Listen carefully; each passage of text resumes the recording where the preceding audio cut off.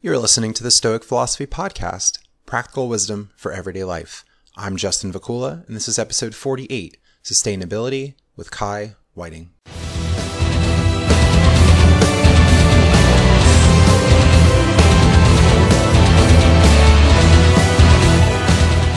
Visit my website at justinvacula.com, where you can connect with me on social media and see past content on SoundCloud, YouTube, iTunes, Google Play, and other platforms. Support my work by becoming a donor through Patreon or PayPal. Share my content, subscribe, and leave feedback to help support my efforts and keep this project going. I'd like to hear from you. Email me, justinvacula@gmail.com. Today's special guest, Kai Whiting, is a university lecturer and researcher based at the University of Lisbon in Portugal. His specialist subjects are modern Stoic challenges, sustainable energy, and materials. He tweets at Kai Whiting. Find more information about him, including means of contact, and his recent paper discussed in this episode in the show notes. Let's get on to our conversation. All right, thank you for joining me for a conversation today. You're most welcome. Absolutely most welcome. It's brilliant to be here. Thank you. So to start, what sparked your interest in Stoicism? I guess it's always like one person has to have a tragic story. So I could have had a tragic story, but didn't because of Stoicism. So I happened to be reading Obstacle is the Way. It was recommended to me. And so I'm reading this, and then I find out that my grandma is dying. So I'm going to the hospital with like Obstacle of the Way is in my hand, not knowing that at this point that she's going to die. And I see like chaos occurring around me as my family is coming to like the conclusion that the most important member in the entire unit is going to die. And I'm at the point where it's like, you cannot control death. And I'm like, I have a choice. I literally sat at a crossroads. It felt like I can go into meltdown, which I unfortunately saw a lot of members do, my family, or I can choose not to, because perception and observation are not the same thing. So when I compare what I would have done had I not been reading that book at the time, I would have, been very, very sad, and I would have took a lot longer to get over it. You never get over death exactly, but people said to me in the family, but you don't seem very affected. It wasn't that I wasn't affected. It was like, there's nothing else I can do. Right. And 2 years later, I was happening to read, and it's no joke, I was having to read How to Be a Stoic, and then I get news that my granddad's dying. So I was like, I didn't buy the books because people were dying. I just happened to be reading those books when they were. And it was like over very small periods. It wasn't months. It was like, it was a week. So I buy the book, and then like my grandma dies like within a week. I buy the book, and my granddad dies 2 years later within a week. So it's like, I'm going to take that as a sign from the universe that maybe Stoicism would be really helpful in my life. So that was like my Stoic transformation story, I guess. Yeah. I didn't have a crisis, but I should have done. So that's how it came about. And then I started to ask myself, how can I contribute? Because I'm an academic, and I didn't want to just say, oh, Stoicism did this for me. It was like, what can I do for Stoicism? How can we also progress collectively? What is my role in that?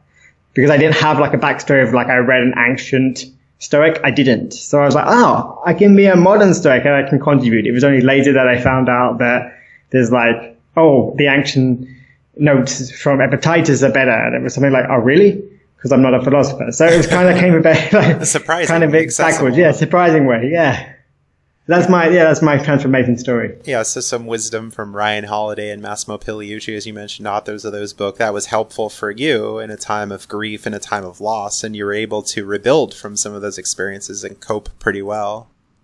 Yeah, absolutely. I mean, I wouldn't even say rebuild. It was because it would just literally be able to build. I am sad. There's not a day that I don't think of, my grandparents occasionally, but I don't feel sad about their passing. I just feel that had to happen, and it happened.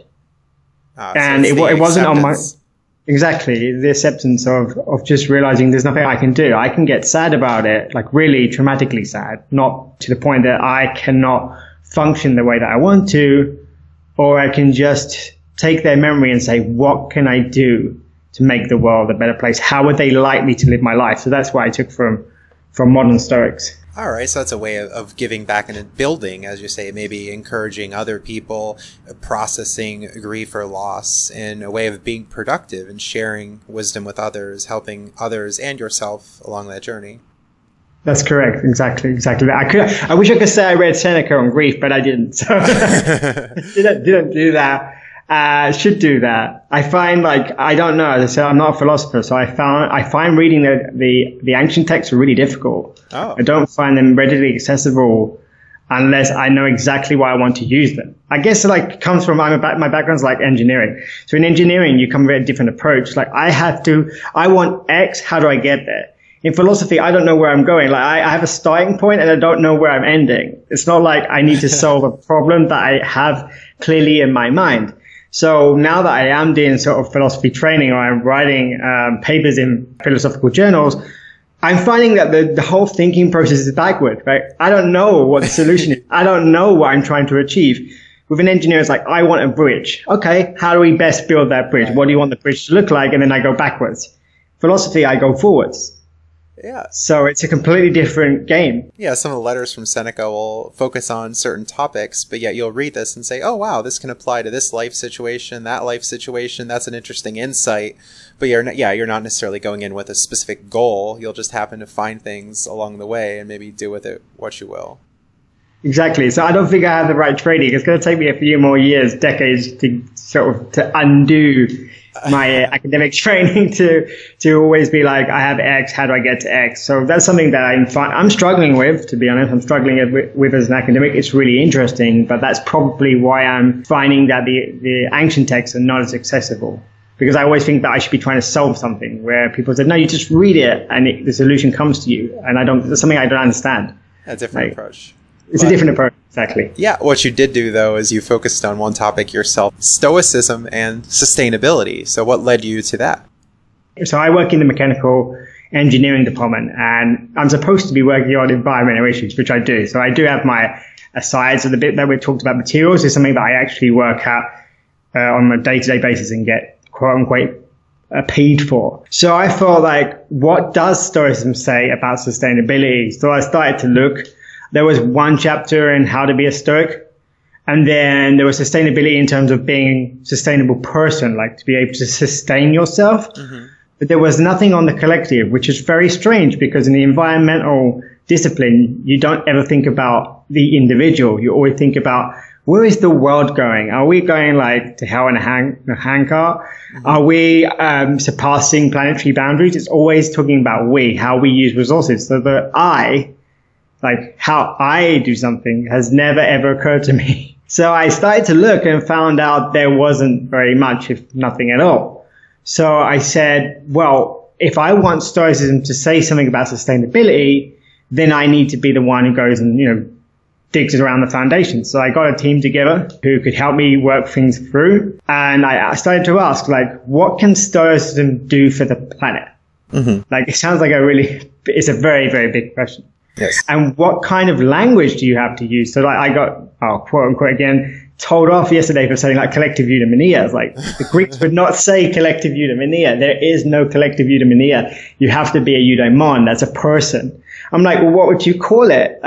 What do you do if you want to collectively achieve something? So there was ontological challenges that I had to still having to overcome. But I think that the conversation is necessary. I don't think it's a good idea to only look inwards. Yes, you have to get your stuff together and you have to know what you're about to contribute to the world. Mm-hmm. But if you just see yourself as an individual, it's completely against the circles of concern, right? Mm-hmm. And eudaimonia, that's the good spirit, the good demon, the human flourishing, right?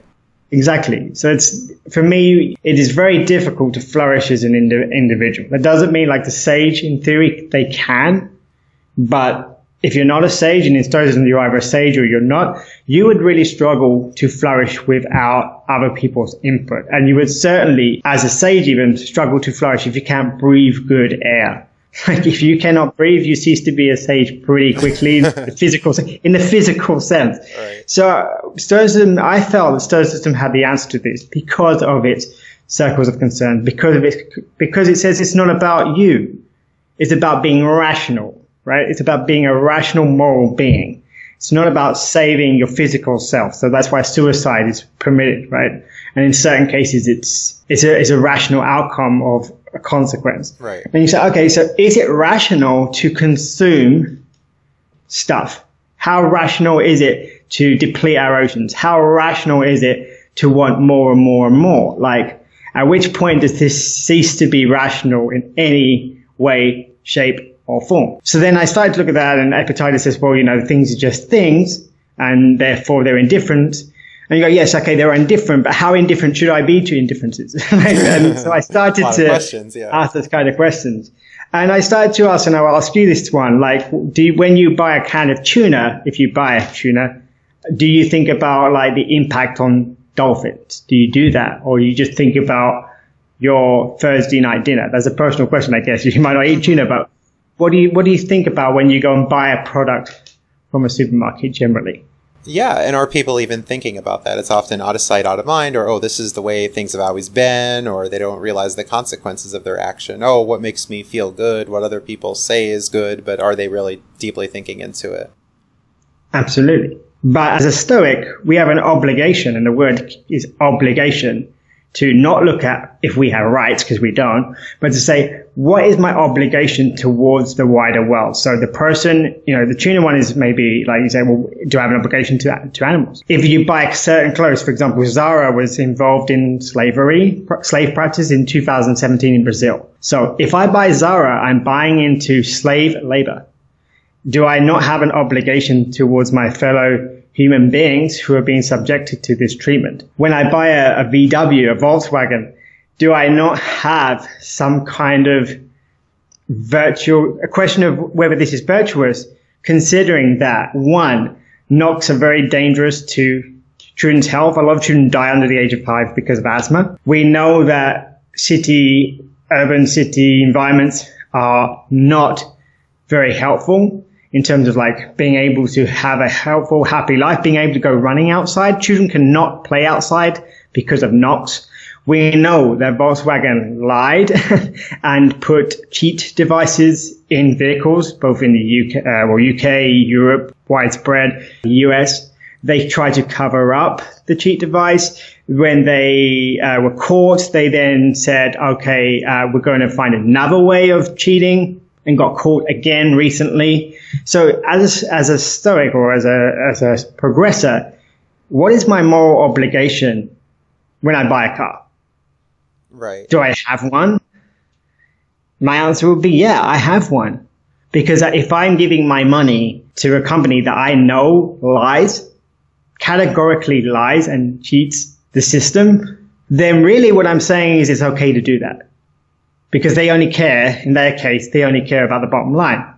Perhaps a boycott would be a reasonable response and say, we as a Stoic community do not appreciate lying. That is not a value that we hold.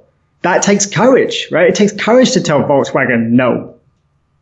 Mm-hmm. But surely we are called to be courageous in that. Once you have the scientific understanding that NOx is bad, and you have the business understanding that what they did was maximize shareholder value and not consider society at large. We might not say stakeholder because we don't see ourselves as Stoics as necessarily stakeholders, but sort of integrated within the community. Were they acting in our best interest? Were they acting virtuously? Were they acting in self-control? Was there any justice here? Did any of those children who died get any kind of money? Did their family get money to help with the grieving process and bury their kids? If the answer is no, then I have to question, is this a product that I can support?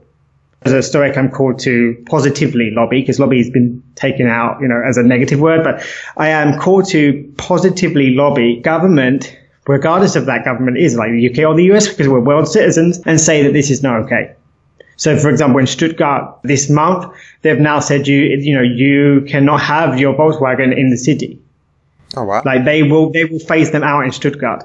So now people are worried about the sell-on. They're like, oh, now I've got a Volkswagen, I can't sell it on. Well, and then Volkswagen need to pay you for that, right? They should take it off you. So they're trying to sort that out.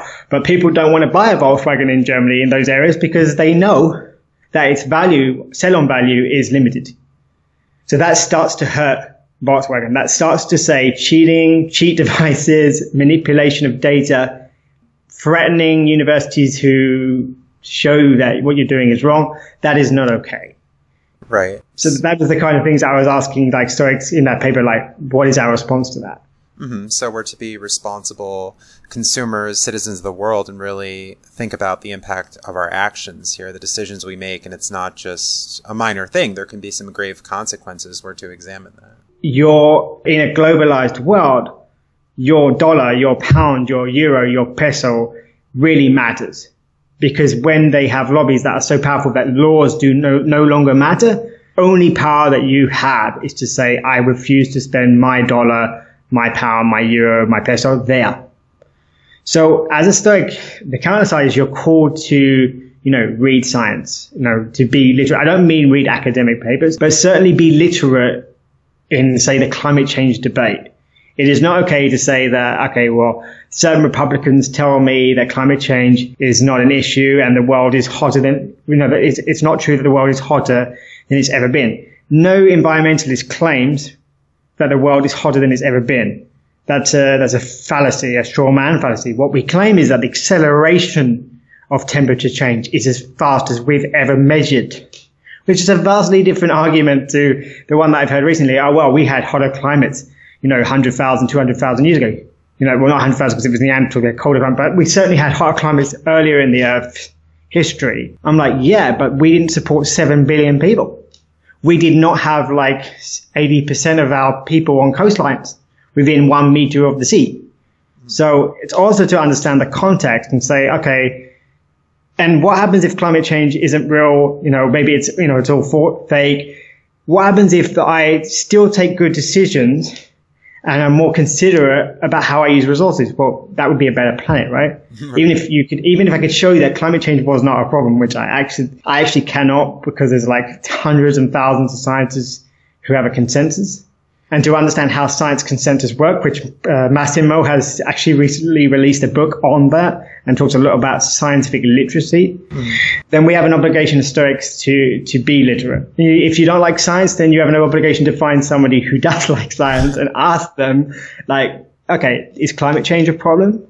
Or, is what my politician who has no idea, never studied, never read anything, is on this particular subject, is his opinion valid? People say in the sort of modern world that every opinion is just an opinion. Well, I can have an informed opinion or I can just have an opinion. And I think that an informed opinion is much more reasonable than an uninformed one. And say, for example, fake news is to question, is it fake news? Or are other countries also reporting this news? So, for example, I encourage people to go on YouTube and watch Euronews because it gives a very balanced perspective on the world, because it doesn't represent, say, UK interests with the BBC or certain right-wing US interests with Fox News. So I'm find a neutral television station if you want to watch the news and ask yourself, what are they presenting? Right. So we're really to have a skeptical attitude about what we're consuming, about what we're doing. This is, yes, applying to the world, consideration of future generations as well, not just the here and now, and just going, consuming without thought of what those outcomes might be, especially if they're going to be negative. I like the way you say it, actually, because it is in terms of consumption. It's not just in terms of physical units, but yes, what you consume emotionally or intellectually will drive your behavior. So if you believe that climate change is a problem, right, the things you buy or do not buy will change, right? You can tell me they're all indifferent, right? And that's good because you should buy less, right? But what of the less should you buy? So you have to buy something, right? Eventually you're going to need a t-shirt. I mean, not many people are going to walk around half naked. So to say, yeah, it is an indifferent and it doesn't affect my virtue, but it does affect my day-to-day life, right? It does make being virtuous easier when I'm not worried about being shot at, or I'm not worried about my health, or I'm not worried about my neighbor's well-being. If I'm in a safe environment, then I can really progress towards virtue in a much more effective way. Of course, the sage is different. The sage can do it regardless of their condition, but the sage isn't that common, right? So yeah, it's an ideal, also, right? But if we have an environment in which we could better flourish, it's going to be, yes, easier to live a good, fulfilled life. Exactly. Because if you're worried about your health, mental health or physical health, how much thought do you give to other non-health concerns? What people say is that it consumes you. It consumes your thought process. So I think that, yes, we should consume less as Stoics because we realize that things are only things and there are more important non-physical materials. But also we must be aware that there are things that we need in our function, to function in society, and then really be critical or observe the reality of how t-shirts are made, how shoes are made, how the food industry works, how cattle are slaughtered, right? That would be really helpful to use as a Stoic, to be grounded.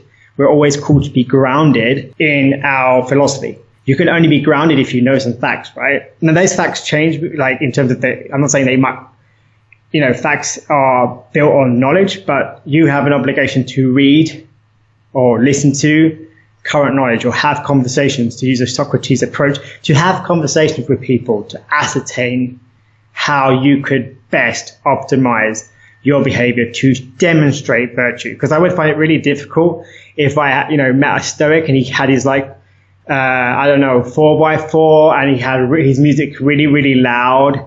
And he was insulting people down the street and telling them not to feel insulted, and saying, well, you shouldn't feel insulted, you should just deal with it. Be Stoic, don't be emotional. I'd be like, did you understand anything about circles of concern? Did you think about your community? Did you think about the person who has to hear your music? Did you think about the environment? Did you think about the oil spills? The Exxon Valdez, Deepwater Horizon, yeah. Exactly. Did you think about that? Did you need to drive your car, to go and pick up one thing? Could you not have gone and collected a few more things? So it's just that's self-control, right? It's called planning, but it's also self-control and looking at your own behavior and self-correcting and being just, not just in your direct relationships with people, so treating people that you directly meet, but also thinking about those people who are also a part of your society and your community and how they might feel, on the factory lines in China when they throw themselves off after, making your favorite iPhone. Should you not have a response to that? Right, and there are going to be other benefits. Like you said, okay, well, you're pursuing virtue, you're making more responsible decisions, but you're also probably saving money, right? If you're planning ahead and you're realizing that, oh, well, all these things I have, all these desires I have, well, maybe they don't really have much worth associated with them. Is there really that much value in, oh, well, I can buy this expensive new Hummer and I can go to these fancy fine dining establishments and spend all this money? Is that really worth it? Is it going to make me happy in the long run, or is it only going to be a temporary thing and then I'm just out of money and worried about that, right? Financial Absolutely. stress is a big thing. And it would go against Rufus, to eat what is simple. So right. There's nothing against it. I want to say there's nothing against having a car. There's nothing, because if, for example, if you're a father or a mother and you've got to pick up your kids, then you have to have a car. If you live in Jacksonville, you need a car, right? As you just can't get there. So you have an obligation to your daughter to take her to school and back, right? If you don't do that, then no one else is going to do that. So I'm not promoting here that you don't have a car. What I'm saying is that when you make a choice to buy a car, that you think clearly about the kind of message you want to send when you're driving it, right? Because people are going to see your car, you're advertising that company. So personally, if I have a choice, I don't actually drive, but I made a choice not to drive because I didn't want to be a hypocrite in my sustainability classes, telling people yeah, you shouldn't drive. But that's my calling, right? That is my station, to use a Stoic term, right? Stoics are very in your station, what are you called to know? But if you buy a car, you are called to know something about it. How is it made? How is the attitude of the board? How do they treat the wider environment? And you might say, well, they're all bad. Okay, then there's no choice then. So it's easy. Then choose anyone. But right. Did you really do the research to be able to tell me they're all bad? And escape all harm, right? But we can work to be minimally engaged in that. Well, okay, we're not going to go live out in the forest and just wear a toga or, just have a campfire and make all of our food that way. We're going to have some sort of environmental or societal impact. But exactly. How can we live maybe this in-between approach of maybe Absolutely. a simple lifestyle and not the extravagant lifestyle of mass consumption? Absolutely. I mean, we're not called to be cynics, right? We're not called to like just throw, I don't care. There's nothing that's of value. No. And sometimes you might have to be a bit more extravagant because you've decided that you're going to be a politician, right? You've decided that you're locally going to represent the people around you. So you might, you can't have a terrible looking car because you're just not going to be appreciated by that circle. But you can, in your position then, you would focus on legislation, right? You'd say, well, we have to legislate against cars being built with cheat devices. And once it is legislated, which it is in the US, and it's not in the EU actually, so it is legislated in the US, then I must make sure that if they are caught, they do pay more than just a fine, right? So yeah, that person has a different obligation, but they still have to tackle the same problem. They still have to progress virtue wherever their station is. In my case, I teach. So I have to teach university students values, right? And when they see my colleagues with their 4x4 telling people, and this has happened more than once, oh, but the teacher says that, we should be sustainable and environmental, but he has a 4x4. I'm like, yeah. And that would make him a hypocrite, wouldn't it? And they say, what about you? I said, I have a bicycle, right? I'm a vegetarian because I cannot tell you that meat consumption, the way that we produce meat on the mass market, is the number one contributor to climate change. It's not cars. And then tell you that, and then you catch me eating a steak. Mm. That's incoherent. And I'd rather you look at me and say, actually, that man made that sacrifice. I don't see it as a sacrifice, but that's how they see it. I can as well. So as a teacher, I'm called to a different role. Right. But even if let's say you say, well, I'm not a politician, I'm not a teacher, no one listens to my opinion. Whatever car you drive, whatever brand of clothes you wear, you are advertising value, right? Either financial value, like if you're wearing Armani, then you're saying something about your social and economic status, but you're also saying that what you value, right? It's not a virtue because virtues and values are different, but you are stating that. If you're only a house husband, you still, by walking out, you are stating something. As a Stoic, I think that we are called to be very careful about what values we demonstrate. And that's the beauty of Stoicism. That's why I love being a Stoic, because I'm called on a regular basis to journal and reconsider what I'm stating, either directly speaking it or, walking around with my, a bag on or a t-shirt on or a certain behavior, because it's behavior you have to point to eudaimon. If Aristotle said that you'd have to be dead first, but you have to point to that. You have to point to the eudaimon in the graveyard and say, oh, so when I went to his house, he had all this money, he had a great, he had 3 pianos, he had 2 Ferraris, and he spent his life telling us that he was like frugal. He was only frugal when it came to the bill. He never shared, right? He always said, no, I only had 3 beers, so I'm only going to pay for 3 beers. I'm not going to pay for 3.5. So he pretended to be frugal, but his reality was different. And in Stoicism, that's not, you've misunderstood and misrepresented Stoicism. Right. And so we're called to practice what we preach and to be a good Absolutely. Role model in a way, right? People are going to see what we're doing with our lives, look at our behaviors, think about what we said, and we want to, yes, make those good impressions. If we want to see this behavior from others, well, surely we have to show to others what we would like them to look like.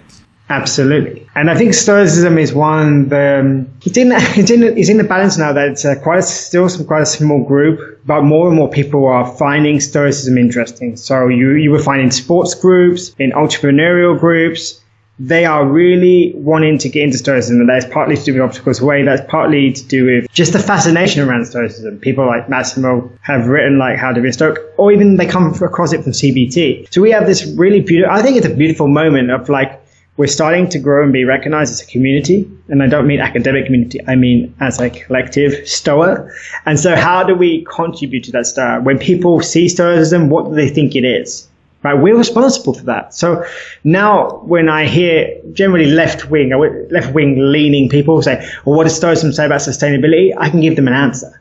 Mm-hmm. Yeah, that's my contribution. And your contribution is to make people that I cannot reach aware of Stoicism, because that's the beauty of having a podcast. If we don't look beyond the individual level, which is where we are still focusing a lot of our efforts in both the academic and the non-academic sections of the community, then we can't explore those ideas. We're still saying, well, I shouldn't be angry and I shouldn't, feel insulted. Yeah, correct. And how are you going to get that across to the rest of the world? How are they going to know that is what Stoicism stands for at the moment? So I think it will change. Should we be vegetarian? Is that, there's a group called Stoicism and Veganism. I'm like, should we be vegetarian or should we be vegan? I'm like, well, help me do research. I don't know. I don't know the answer. I think that we cannot justify the mass market consumption because we can't justify any mass market consumption, right? If it doesn't build virtue. I've had the question is it capitalism or socialism, right? I'm like, it's neither. It's which aspects of capitalism drive virtue. So, for example, if the accumulation of wealth benefits all of humankind and benefits animals, plants, and the rest of the environment, then capitalism isn't, a problem. If capitalism is twisted to represent the interests of 1%, then it becomes a problem because capitalism doesn't say that there should be no regulation. If you read Adam Smith clearly, he said regulation is important. He won't use that word, but he'll say regulation is important. So is capitalism per se evil? No. Is Marxism a better response? In some areas, yes. Was the way that Marxism was approached in the Soviet Union, was that something that we as Stoics should applaud? Absolutely not. But we are called to ask these questions, I think, and to say, well, what should our opinion be on tax evasion, the Paradise Papers, right? Right now, we don't have a response because we're still kind of like trying to get out Aristotle's beard about what eudaimonia thinks, should be for us, like us as individuals. And I think that you missed the point of Stoicism is if you only, and the thing is not that anything wrong with looking at psychological aspects, but if you only look at those, then you missed a beautiful component of Stoicism that has a lot to be explored. Right, and these are complex questions. There's not going to be an easy fix, and looking to a system that's already in place might not be the way. Well, what are the alternatives, or what can we take from certain systems, as you say, to have a better society, right? I think that there's a danger if one does not allow Stoicism to grow in that respect, right? Religion or philosophy ossifies if all you do is say, well, and I've had this, but Epictetus didn't say that, Kai.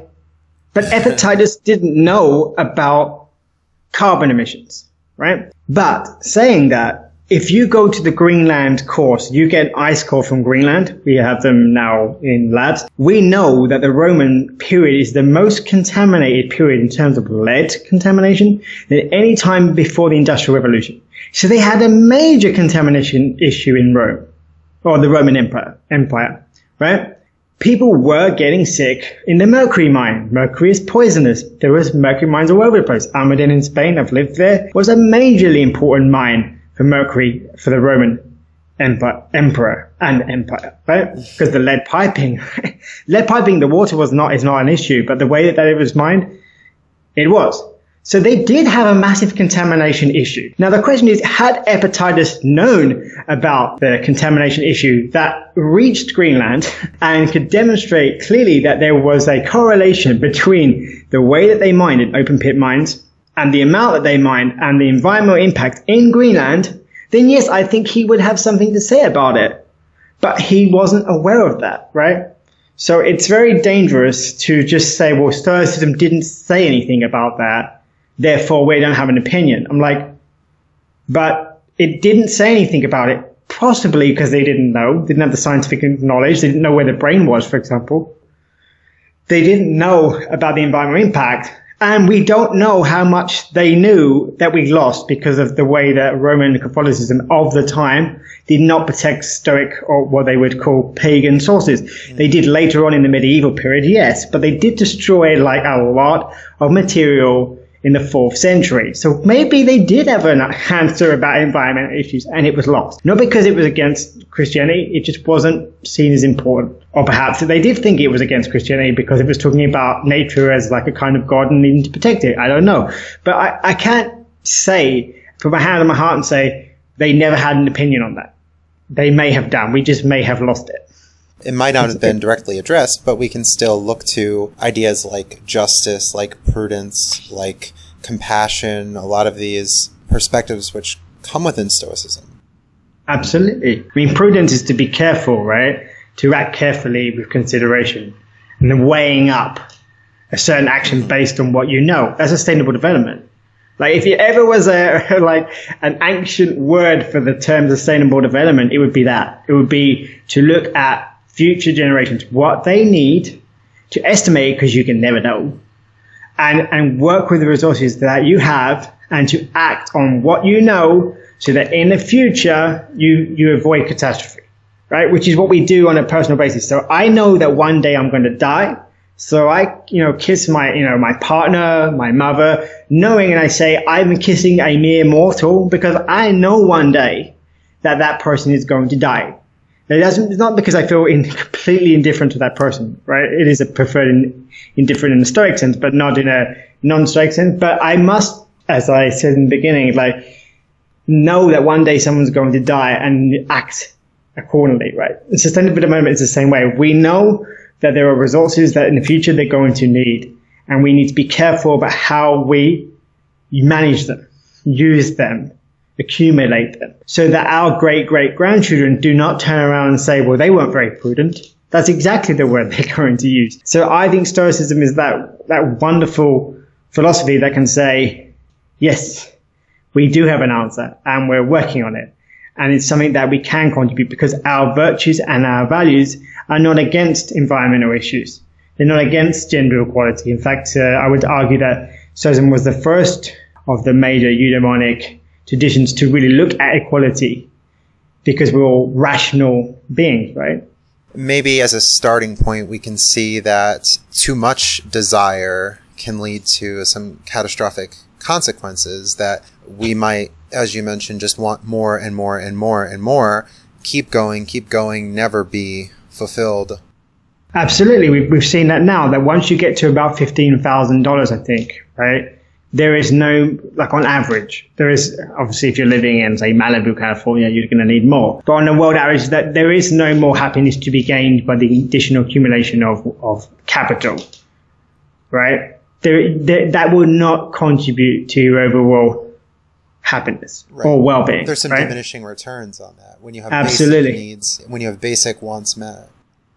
Absolutely. And then it goes back to the justice thing. So is it reasonable as a Stoic that I have so much wealth and yet other people are still living on $1 a day? People, for example, they'll see people begging in, say, Africa, and they'll say they're just begging. And actually, if you just bought them a pair of flip-flops, and I'm not even kidding, if you buy a person a pair of flip-flops, they can earn $1 a day. That is, you can guarantee that, because they can walk to sell their produce. If you can buy them a bicycle, and I particularly tell people to buy a really terrible bicycle because it doesn't get stolen, for a female, she can go to school. I don't agree with the way people beg and you shouldn't give money, but give somebody an old bicycle.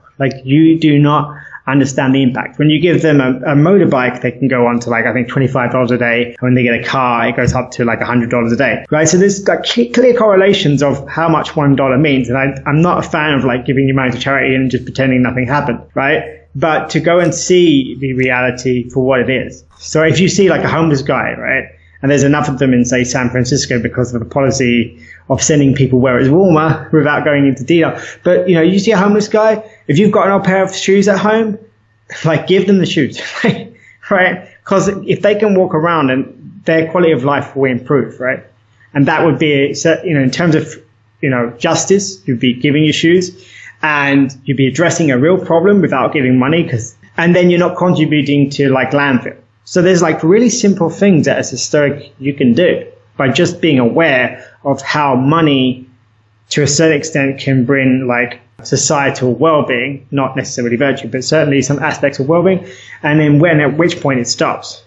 And again, I'm not saying throw your wealth away. I mean, that's not what I'm saying at all, particularly because in the US, with the health situation that you guys have, you need all your money you can have just so that if you get sick, you don't go bankrupt.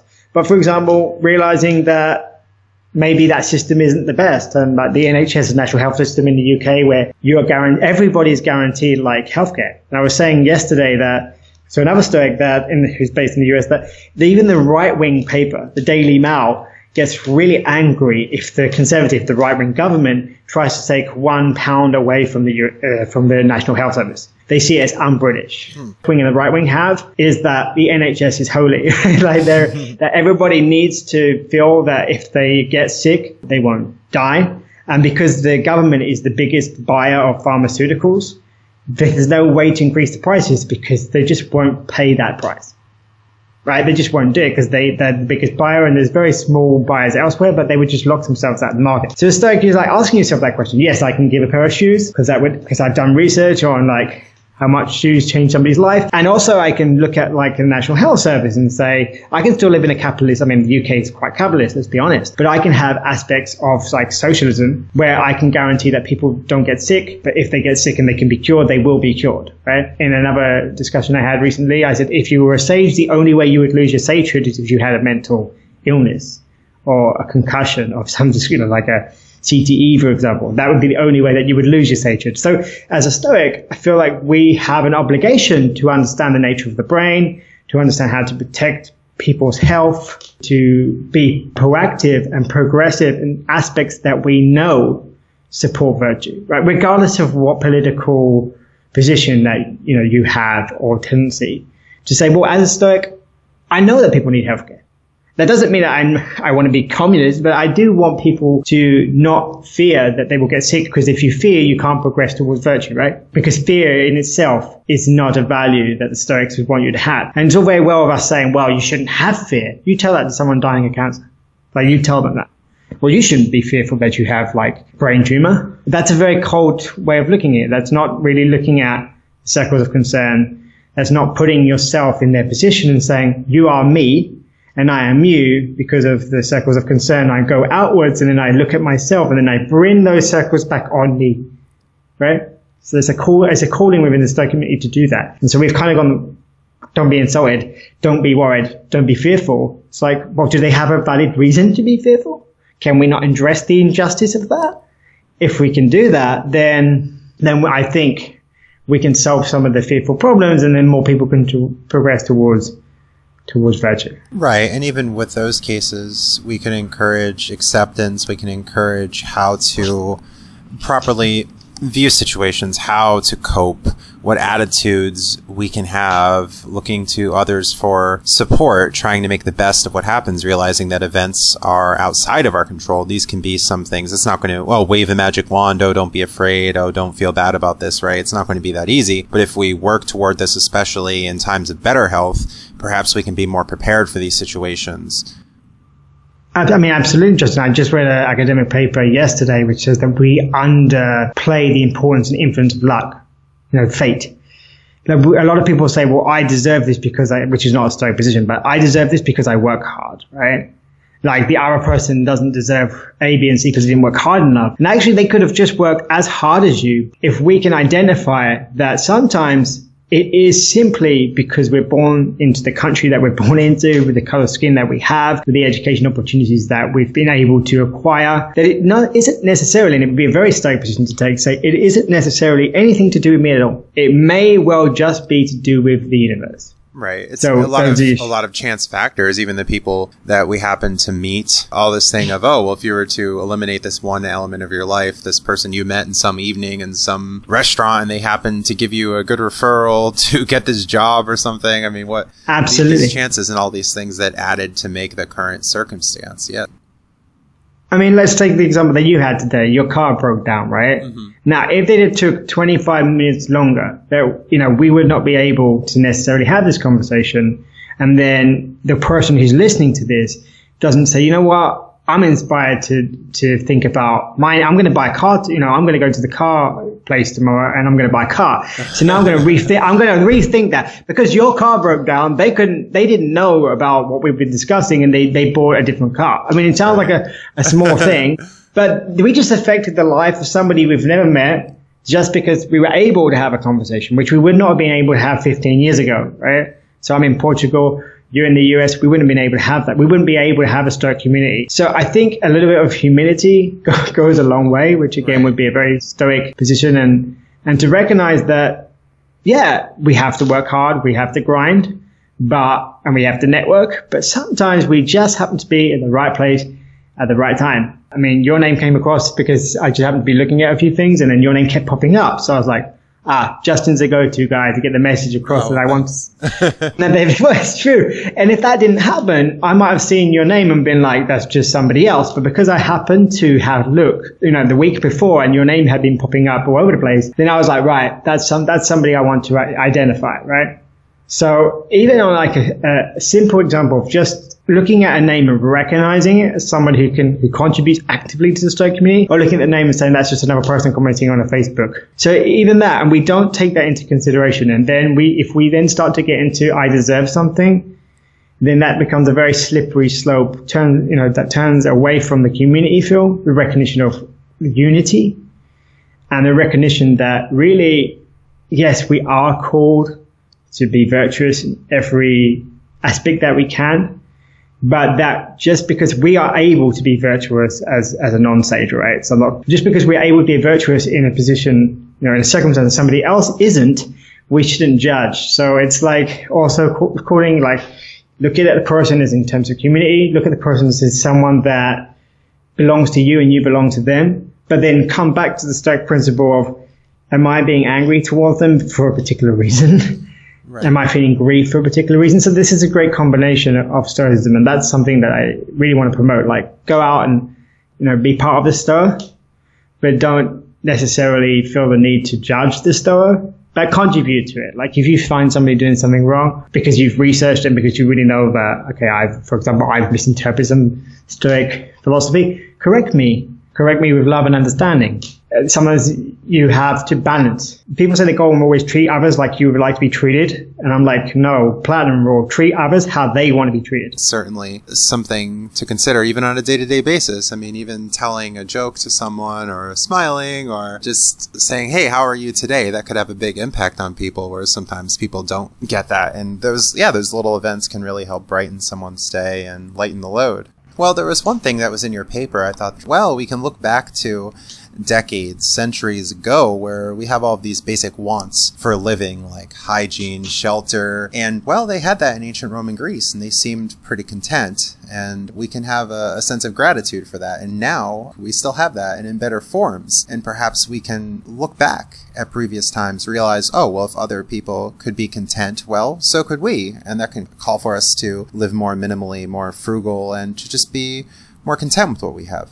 Absolutely. I think that's an excellent summary of what we discussed, really. I mentioned also that a sense of gratitude, I think that can really help some people to really think about, well, what is going well for me? What's going well in my life? Instead of just being unhappy and thinking, oh, I need this and that possession, or look at all these things that I'm missing that other people have that I don't. Perhaps having that sense of gratitude can really help us and be more responsible consumers and consume less in general. There's definite understanding in the scientific community, the greater the inequality in society, the greater the need for more stuff.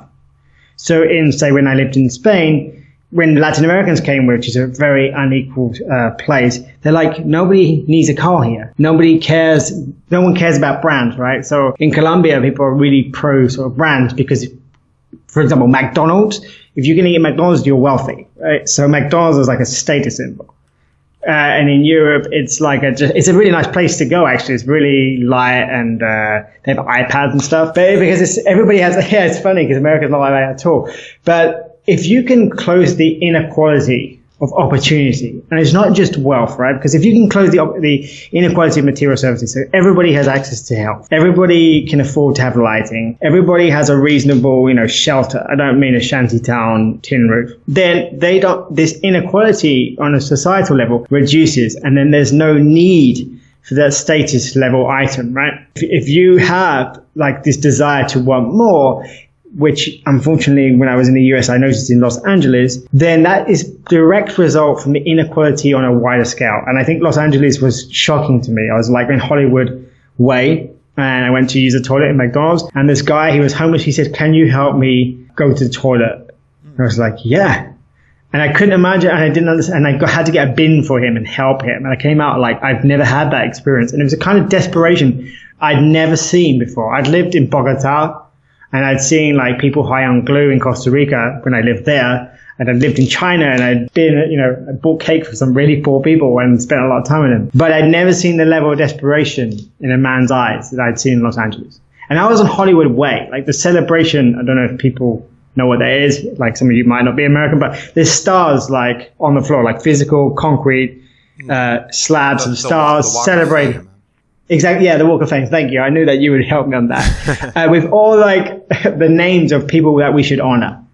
And yet, in that street, there is the most desperate man you've ever met. People would say he doesn't, well, that's because he made the wrong choices. He should live with his choices. And I would argue that's because he lives in a very unequal society and he has no hope.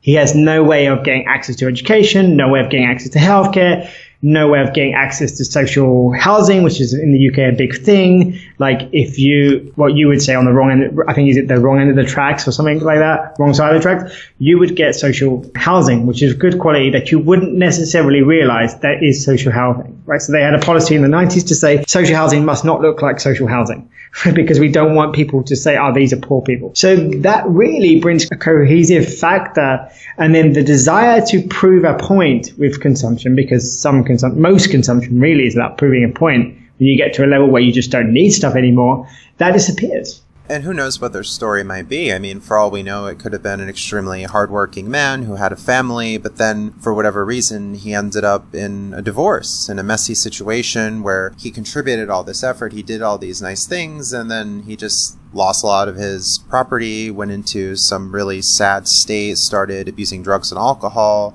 maybe was suicidal, and he ended up with nothing out of it. And maybe that could have been that really hard worker, but just because of some life events that were really harrowing, he might be that homeless man in the streets. Who knows?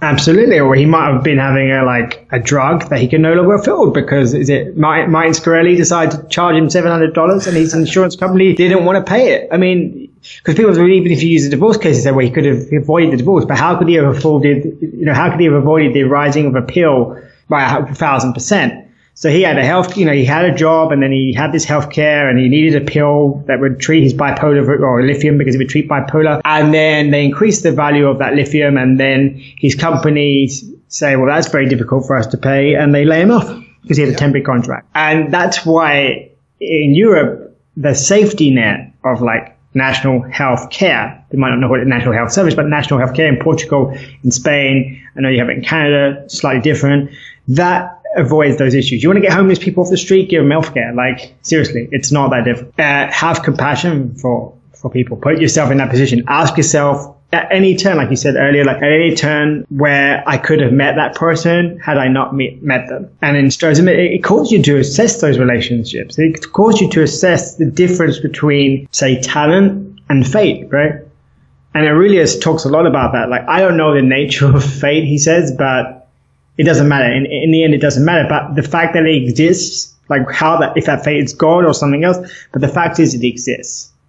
And yes, we are called to be resilient in the face of that, but also we are called to understand that other people, for factors that are beyond their control, cannot be as resilient. Right, as a matter of chance or fortune that can just give us a benefit or a detriment in life. It's something to definitely consider.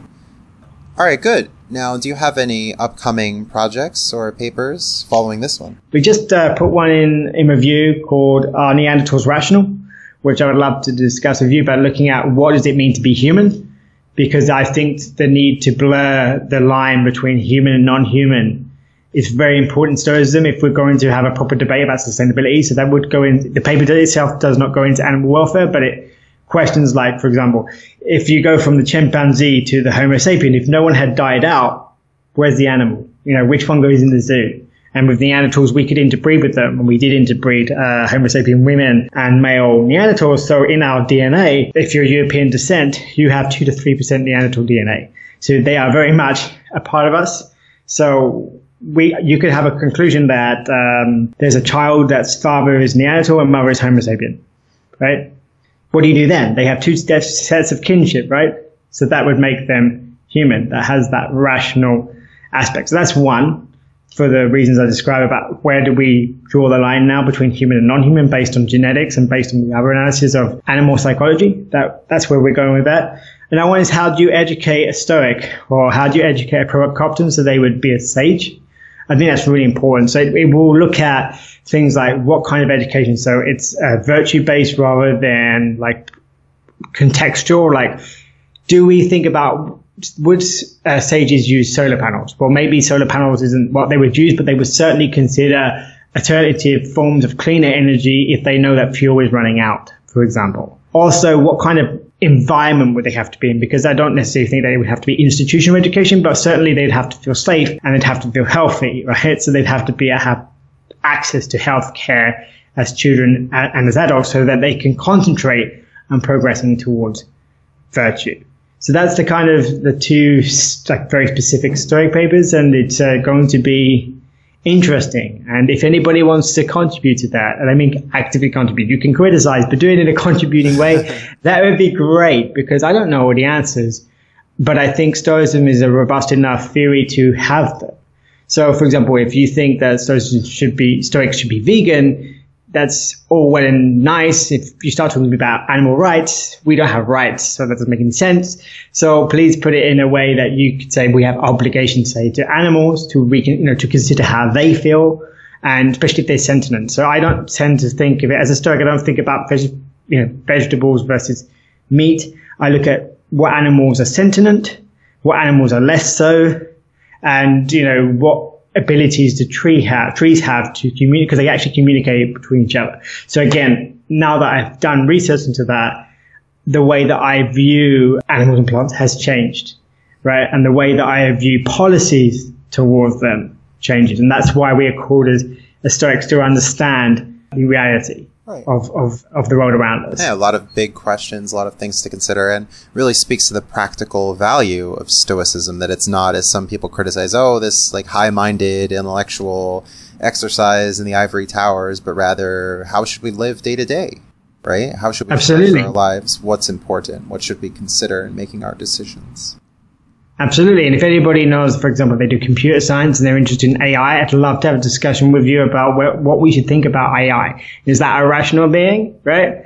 So there's so many questions that we're looking at that would just be great if you get to be in my Kai's Yellow Pages. I can call you up, you're a computer science, and you can tell me about AI, because I don't know enough. I know some, but I do a little bit of programming in Python, but not enough to really have an opinion on it. So this is about taking the opportunity. And you might say, well, I'm not an academic. You don't have to be an academic. You just have to find a way, in my opinion, to contribute to this beautiful community and to the rest of the world around you. We're in this unique position where people are listening to what we have to say.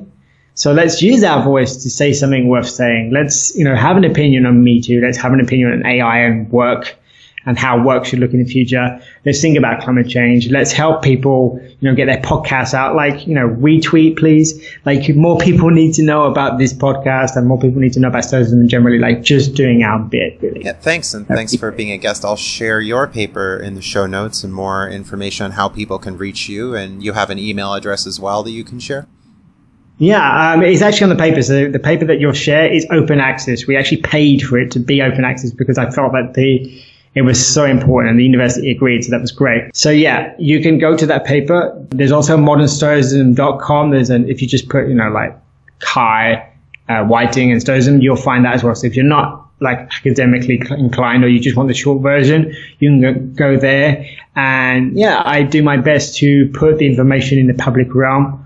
And so please share it and have an informed opinion about it, because having an opinion about it doesn't really help me, but an informed one does, and it really helps me with the research and helps people like Justin ask interesting questions. Yes, and the paper title, Sustainable Development, Wellbeing, and Material Consumption, a Stoic Perspective. Thank you. And yeah, please let me know what you think. And again, if you can contribute in any way, that'd be great. I mean, somebody was reading it. They weren't an academic, but they read it and gave feedback. So before it was submitted. So that's really helpful.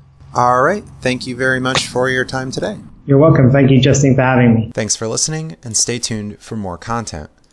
Visit my website at justinvacula.com, where you can connect with me on social media and see past content on SoundCloud, YouTube, iTunes, Google Play, and other platforms. Support my work through Patreon or PayPal. Share my content, subscribe, and leave feedback to help support my efforts and keep this project going. I'd like to hear from you. Email me, justinvacula@gmail.com. Podcast music, used with permission, is brought to you by Phil Giordano's symphonic metal group Fairyland. The song titled Master of the Waves is from their album Score to a New Beginning.